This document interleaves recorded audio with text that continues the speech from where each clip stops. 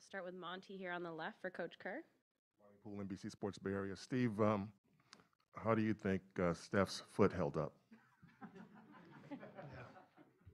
Yeah, I think he was really laboring out there. He really struggled. No, he never even looked like it was a factor. So just stunning. You know, the physicality out there is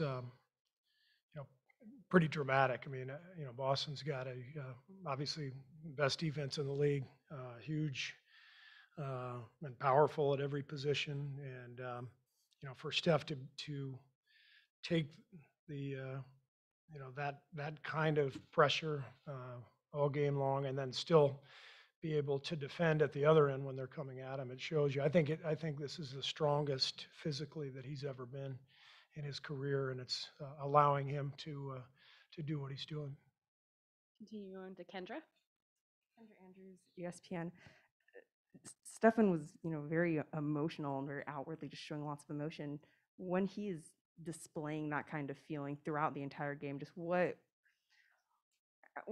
can you tell about the way that he's feeling in the game when he does that, or do you think that kind of just injects the rest of your team with some other kind of juice? Well, everybody was emotional tonight. I mean, we down 2-1, we had to come out with some desperation, more physicality than we showed in Game 3. So it was a team-wide sense of aggression and emotion, and that started right from the opening tip. So Steph obviously doesn't normally show a lot of emotion, but a night like tonight warranted it. Tim in the back. Steve, obviously you don't normally take Draymond out in the middle of the fourth quarter of a game like this. What was the thinking of that? Did you see his reaction after, which was pretty emotional? And was it strictly to go offense defense? Because he was out for a while, but then you went offense defense with him in Pool. Yeah, so we took him out and put Loon in, I think around the 8-minute mark, maybe 7:40, and which was our plan anyway. But Loon was playing so well, and Jordan Poole was playing so well, so we just stayed with the group. We generally do that. I mean, like most coaches, if you've got a group that's going well, you just stay with it, and then the last few minutes we just went to kind of an offense-defense pattern with Draymond and Jordan alternating. Anthony on the right. Yeah, Anthony Slater, The Athletic. Wiggins plays 44 minutes. I think he gets 16 rebounds. Just how big was he tonight? Wiggs was fantastic. I mean, to go against Boston, you've got to deal with Tatum and Brown, and they're just powerful, skilled players, great size. They're coming downhill at you constantly. And so we have to have Wiggs out there. And I thought he was great defensively. Obviously 16 rebounds, career high, and plus 20 on the night. So, we needed every bit of Wiggs's contributions. Marcus Thompson, The Athletic. Steve, how you've stuck to your guns for years now about keeping Steph's minutes down and not playing him a lot. How much gangster did you have to summon to sit him to start the fourth quarter? Yeah, he was not happy, but I felt pretty good about where we were. The other night he played the whole fourth, and I didn't love the way that quarter went. Not because of how he played, but I think we were in a pretty good spot, and to buy him a few minutes in the fourth quarter to start, I think. To me was important, but you never know how it all plays out. You just kind of go with your gut. CJ on the left here. CJ Holmes, San Francisco Chronicle. Steve, from a rebounding perspective, the game flipped completely when you put Loon into the game early in the first quarter. How important is he to what this team does on the glass? Yeah, Loon is just crucial to everything we do. He's our best screener, our best rebounder. One of our smartest players. He's always in the right spot.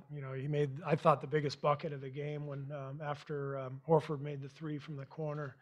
Draymond made the pass out of the pocket to Loon. He finished with that left hand. So Loon has just grown leaps and bounds. This year he's been really good for us over the years, but this year, in particular, he's taken a leap to a point where, he's just, irreplaceable for us. And he's played in every game, and he's a guy we count on. I didn't play him enough in game 3.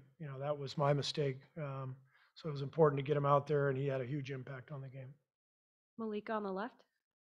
Hey, Steve, for 26 consecutive series dating back to 2013, predating you, the Warriors have found a way to win on the road in every single series. What is it about this group, the resolve, the constants that allow that to happen? Well, you have a group of guys who are going to be in the Hall of Fame someday. Steph, Clay, Draymond. These guys are the constant. They've been here together throughout that span. So they're not only gifted, but they're incredibly competitive, and that's what it takes to win on the road. You have to summon that kind of will and intensity and passion, and those guys have that. Question in the back. Hello, hi, Tal Ben Ezra Hart, a newspaper from Israel. What will be your main focus heading to Game 5? Well, I think the whole focus has to be our energy and our force. It's obvious tonight how much more alert we were, how much more force we played with, and they completely outplayed us in Game 3 from that standpoint. Series is now 2-2. I would expect both teams to bring every ounce of energy and emotion the rest of the way. Last question from David. David Aldrich with The Athletic. Steve, your group's been around a long time. You've been with them and they've been with you, and I know they trust you. But is there any kind of, do you have to say anything to a guy like Draymond in a situation like that? He knows that, maybe he wasn't playing great and Looney was playing better. Is there any part of you that has to explain that to him in that situation, or do you just trust that he You understands? mean where I took him out? Yes. No. I don't ever want our players to be happy, if I take them out. Draymond is incredibly competitive. I didn't see, I think Tim mentioned a reaction. I didn't see any reaction, but he's the ultimate competitor. Came back in, made huge plays down the stretch. He finishes the game with 4 steals, 8 assists, 9 boards.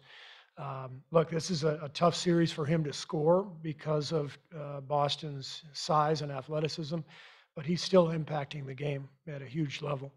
And he knows we're just going to do whatever it takes to win. We got a lot of guys who can contribute. A lot of guys did that tonight, and we got it done. And whatever it takes in Game 5, that's what we'll do too. Thanks, Coach. Thanks.